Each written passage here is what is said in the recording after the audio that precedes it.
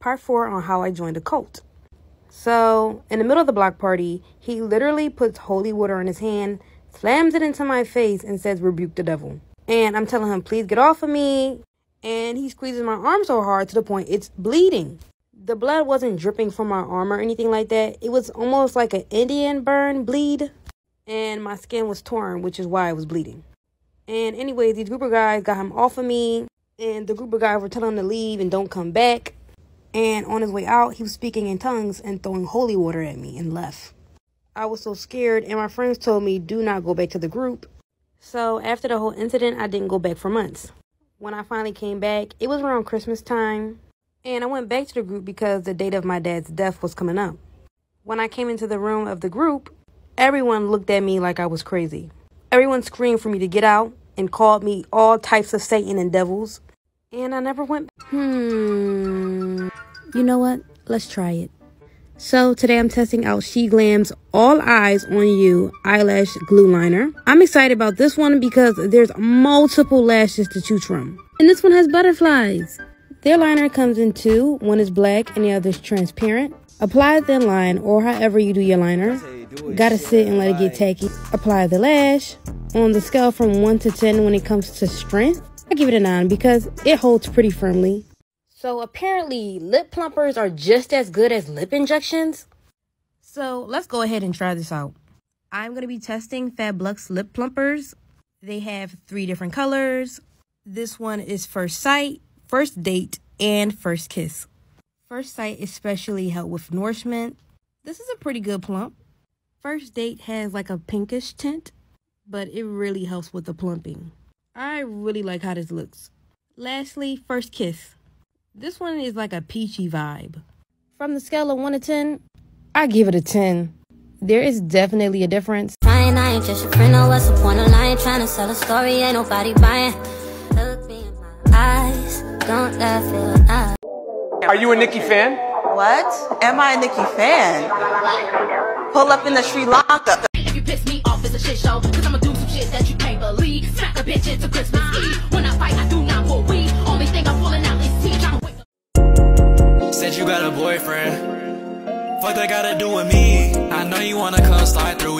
Hey guys, I'm finally back with another story time. I've been on hiatus because I recently moved. Now that I'm settled, I'm posting story times every Monday, Wednesday, and Friday at 5 p.m. And if you're interested in sending an anonymous story time, definitely go check out my Instagram and DM me. Now let's get into the long-awaited story. This story time is how my psycho ex-best friend almost put my boyfriend in jail. We were friends for 6 years and things took a turn the last 2 years. Whenever she had problems, I listened to her, give her advice. But whenever I vented to her, I was ignored and the conversation was dry if we weren't speaking about her.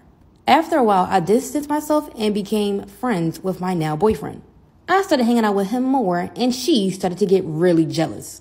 She tried to get me to break up with him, saying he was ugly and broke. When I finally got to my breaking point of cutting her off, I went to her personally and tried to cut off our friendship. We were arguing, going back and forth. Towards the end of our conversation, she yelled and said, my boyfriend forced himself on her. Let me know if you guys want a part 2.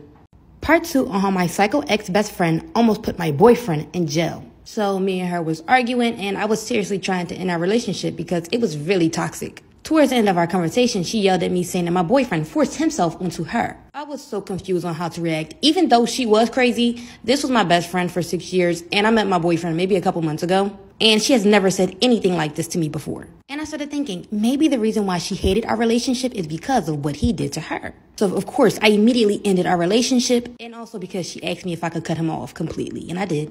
A few days later, I asked her if she ever wanted to fill out a police report or tell her parents. She said she was embarrassed and wasn't ready to come out. 2 weeks later, my boyfriend, ex-boyfriend, pulled up at my house asking me why did I end the relationship. He came to me crying and I told him what she told me. He claimed that he barely has even spoken to the girl. The entire situation was really nasty. And at this point, I really didn't know who to believe. So I confronted her about it, which I'll get into in part 3.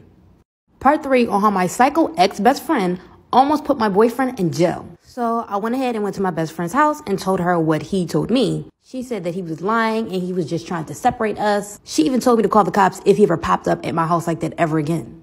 And I'm like, yeah, she's right. He should never popped up like that. But he was blocked, so he really had no other way of communicating with me. Anyway, over time, I kept asking her if she ever wanted to go to her parents about it. or take legal action. And she would always say that she wasn't ready and wasn't comfortable. And of course, I had to understand that because those type of situations are really traumatic. I don't know, maybe a year after the situation, her attitude hasn't really changed. She was still the same psycho, crazy, and manipulative friend.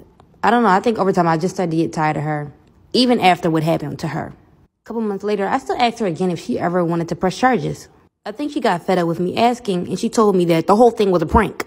And I'm like, no, it wasn't. She was like, yes, it was a prank, and the prank is over now, and it doesn't matter anymore. I blacked out. Story time on why I don't trust male doctors, specifically the ones that work with the female body. So the summer of 2020, a couple days before my sister's birthday trip to Miami, this might be TMI, but my vajayjay was tingling. It felt weird, but I ignored it. The next day, it was so painful that I couldn't even sit down.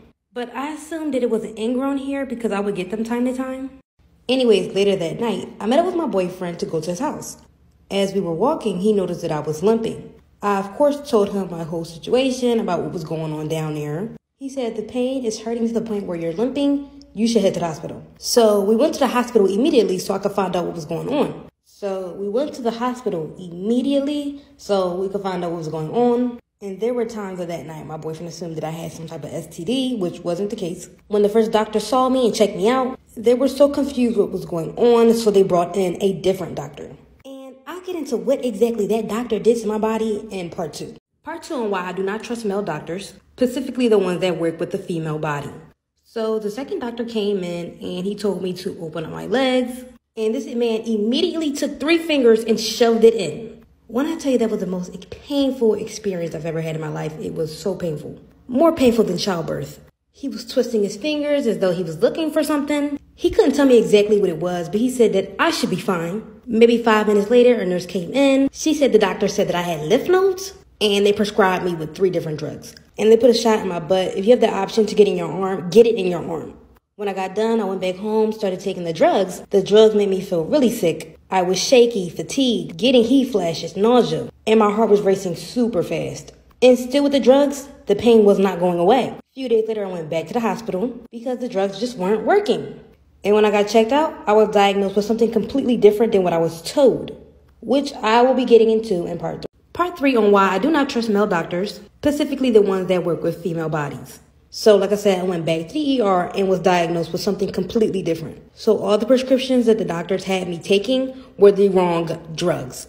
So the process of me being in the hospital, a different doctor had checked me out. When I told the other doctor what I had, or what I was told by their other doctor, he was like, lymph nodes?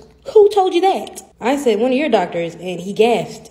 And he told me that I had a Bartholome cyst. He said he could drain it, but there's a risk of it coming back, and it did. And I told him, please drain it because it was very painful. The first step to draining it was numbing it, and he had to prick my vajayjay 10 times with the needle, which was also painful. Then he had to make a cut to drain it. At that point, I was about to pass out because I could literally feel everything. The numbing was not working. Plus, I was extremely embarrassed because there were like 5 other men with my legs busted open. And I cried the entire process. No one asked if I was okay. They rushed the whole process.